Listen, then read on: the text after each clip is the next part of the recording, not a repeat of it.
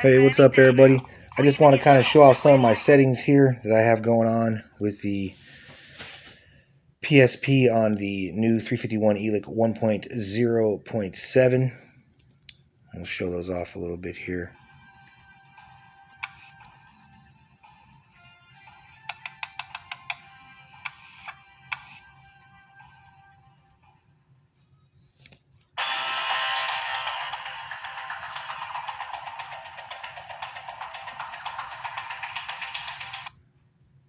You guys have seen me run this game before on this channel.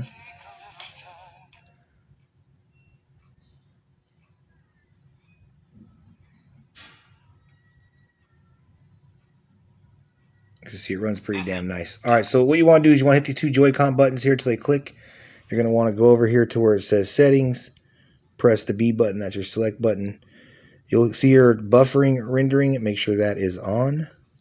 Come down here to frame skipping. You want to put that on 1. Number of frames is what that wants to be set on. Default, it's on percent of FPS or whatever. So put that on number of frames. And for me, I've seen 40 seems to work well. This is like an override in here, guys. This is the Force Max FPS setting. I leave it where it's at. Like I said, 40 seems to do me really well on this game. So that's what I use for those settings there. So we can just back out. All you do is go all the way down to the bottom. Also, they just add this too. If you want to exit this now, you can go here to exit. We'll go up here to continue. Plans change. I'll let you know. And it shows 15 frames a second. Like I said, it's not super awesome, but it runs really well. And you'll get all kinds of different frame rates here and there. It will skip a little bit. But man, it runs so good on this brand new firmware, guys. Runs freaking amazing. Alright, so let's get out of here. So like I said, you're going to hit these two buttons. Go all the way down to where it says exit. And bam, you're back to the emulation station selection screen or whatever. You got PSP in here. Neo Geo.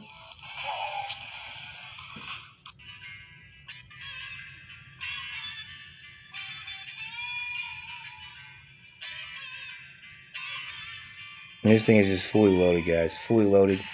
You got your Scum VM stuff in here if you guys are any big fans of these. I love doing some Scum VM adventure games.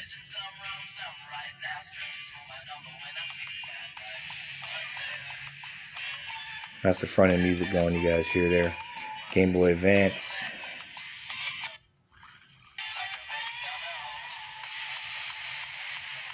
Alright, so to leave a game, like a Game Boy Advance game, we'll just load this one up really quick and we'll show you guys. To leave a game, I get this one every day.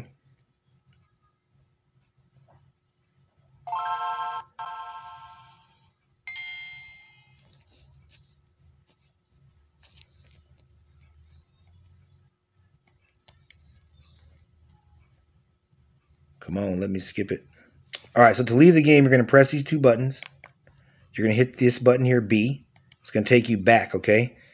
Now, you can either go up to the bottom here where it says Quit RetroArch, or you can scroll all the way down. But then you're just going to hit the A button to activate that, and it'll kick you back out of the game, back to the game selection screen. So I get that one a lot. But the build's going good, guys. I mean, it runs everything so damn good. I'm really enjoying the RG351. What else I want to talk about on here? PSP settings, we talked about that. Oh, some theme settings. So if you guys get this from me and you want to change some of the stuff in here, like if the music's too loud or so on and so forth, right? So what you'll do is you can come down to sounds here. Music volume, that's for the front end music, okay? But you can come down here to the front end music. You want to check that off. Like I said, some of the PSP games on this one, if you have this off, it won't glitch out on you at all. I'm not sure why it's doing that, but that seems to be the workaround for it. Only some of the games that load in-game sound, music, in-game music, for some reason it's pulling from that file and just makes the screen go crazy. But I figured that that's the workaround to get around that. And also it does have updates capabilities now with the 1.0.7. That's also been kicked off. But you can go in through the different themes and stuff. There's all kinds of themes in here installed. You can change them, edit them. I mean, it's just so much stuff you guys can do. But to change like some of the basic settings, let's say you want to view. Oh, let me jump over to the SNES, for instance. All right, so let's say you want to do some quick changes in here. Instead of having to go into RetroArch, you're going to come up here and hit Select, and then you're going to come down here to the bottom. So you're either going to do Advanced System Options, so it's system-wide, or Game Options just for this game, which is the top one here, Advanced System Options. So that's where I'm going to go into, is Advanced System Options. It takes a second for it to load, but it will load up. Okay, so now we're into it. So right now, 3:2 will give you the full screen, and on RGA scaling is on. So that way when I do load a game, I get the full potential of the screen, but the ratios look pretty nice. RGA scaling makes it look really beautiful. I'm not reason why my camera's just not working with me today, guys, on clarity here, but it's all good.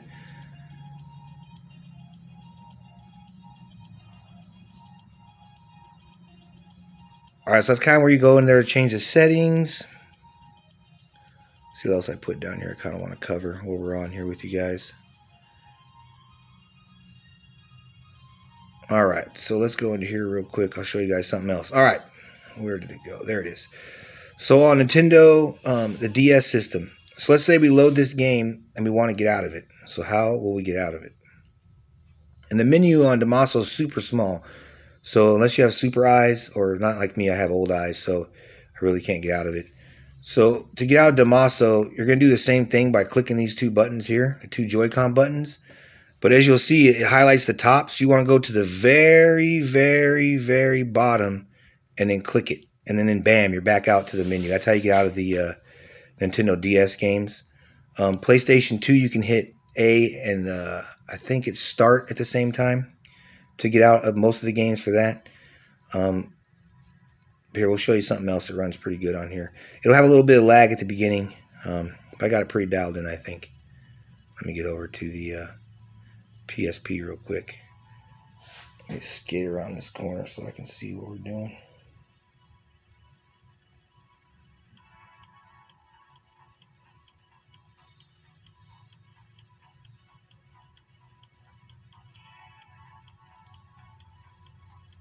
And where is it at? Let me scroll up here real quick. Alright, there it is. MotoGP.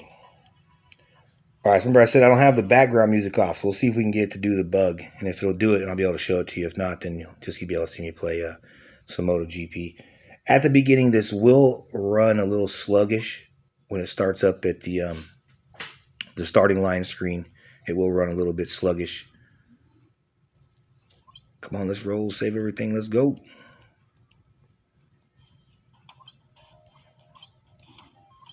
I'm just going to go real quick here. As you can see, I mean, it runs it great.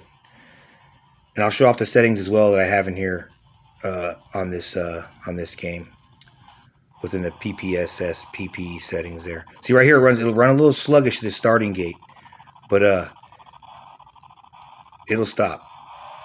It'll stop. Alright, so we're off. I don't know how I'm going to be able to play looking through the phone, but we'll do our best. But right there, as soon as you pass, the skip will stop. And then you can totally take over. Oh, my heavens, I'm trying to drive this through my phone.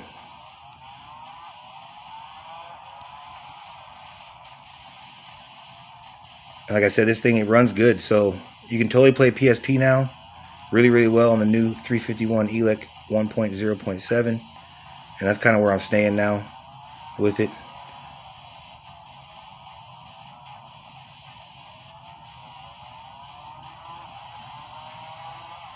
Alright, so to get out of here, I always pause it. You're going to hit these two buttons. Oh yeah, I want to show off my settings in here really quick. Sorry about that. Jump over to settings. Alright, so for this game, OpenGL obviously, render buffering, blah, blah. Okay, so frame skip 1, number of frames, obviously I have that on. You want to have auto frame skip off for this one and put it on, keep it on 40, and it'll run it great. I've had zero problems with it. Like I said, the only thing I have on this one is if I have the background music on, sometimes this will freak out, and then it'll make the screen get, like it tries to load the emulation station through the game. So, but as long as you have the background music loading turned off for your front end music, then you'll totally be able to to rock this with no bugs at all on the PSP. I've had no issues with hours and hours of play after making those changes. Let me switch over to this controller, it'll be a lot easier. So that's it for this game. I guess we'll pause out and I'll jump out, guys. We'll show you a couple more little things and then we'll conclude it. We'll get this video up. I appreciate everybody, like I said, over the time heading over to the shop, getting stuff. Really appreciate that. Put a lot of time into these images. I hope you guys are enjoying the ones that have purchased them and gotten them. Yeah, so we'll jump out of here and then we'll show you guys a couple more things. So once again, both Joy-Cons.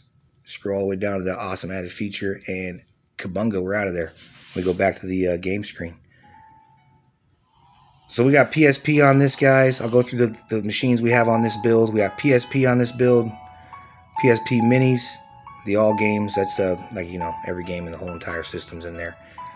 Got our favorite section, last played, Amstrad CPC, MAME, Atari 2600, some more Atari 5200, Atari 7800, some Lynx, Atari ST, Atomic Wave, Wonder Swan, some Color, ColecoVision, Commodore 64, Amiga CD32, the Odyssey 2, Television, Votrex, guys. Oops, sorry about that. MSX was on here.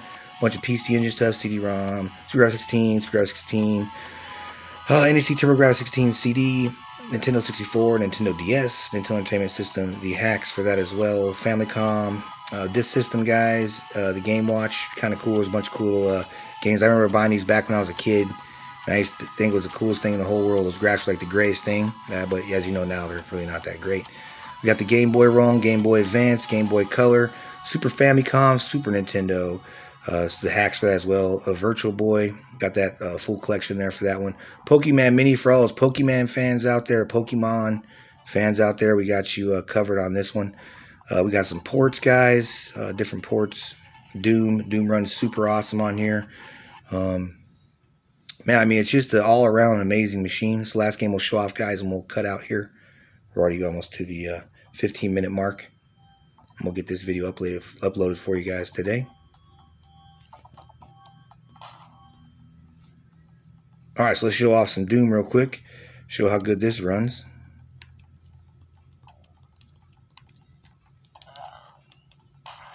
Oh god, screwed up.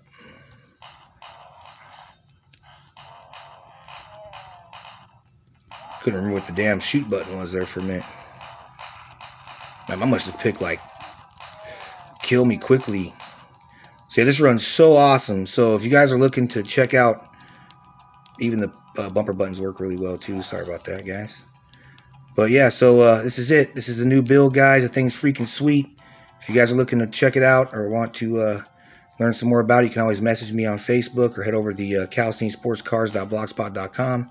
Anyway, guys, thank you for checking out the Ghettofinger Time Machine image. And this is it. We'll call it at this one. You guys have a great day now. Thank you.